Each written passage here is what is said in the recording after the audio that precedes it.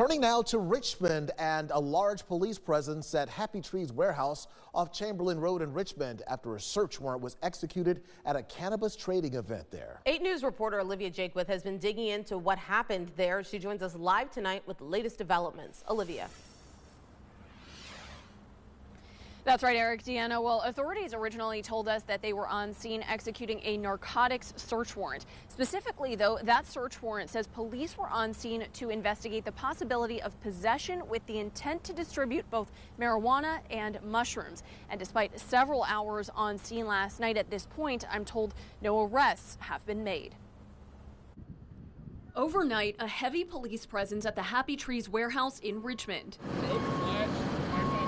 Those who say they were there reporting that dozens of customers and vendors at the Tree Trade Thursday event were zip-tied, some even handcuffed, despite no arrests being made. Richmond Police not confirming that information, though, as they say the investigation is ongoing.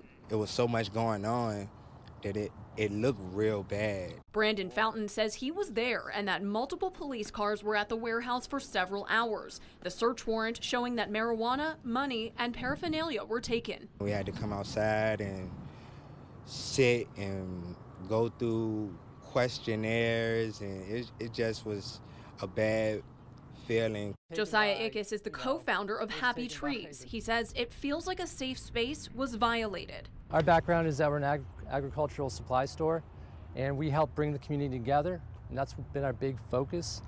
It's people who just want to get together and, hang out, and it just turned into something really scary.